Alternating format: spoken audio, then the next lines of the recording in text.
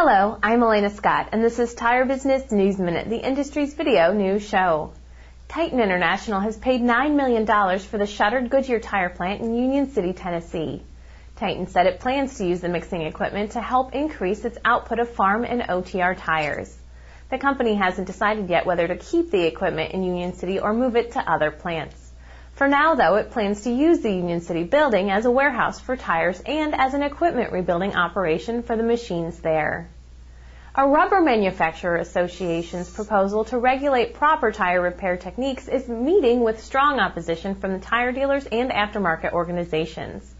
The TRMG and the Tire Industry Association both have spoken out against the RMA's proposal for state legislation to enforce proper tire repairs.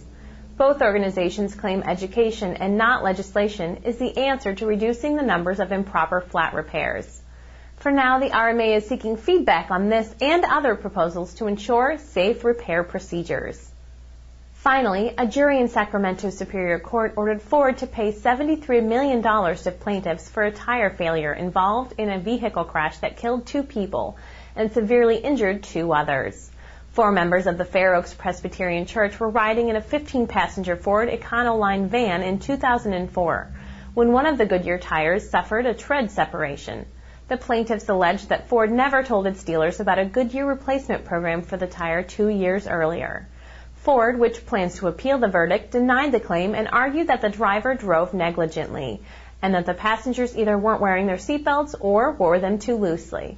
Meanwhile, Goodyear settled with the plaintiffs before the trial.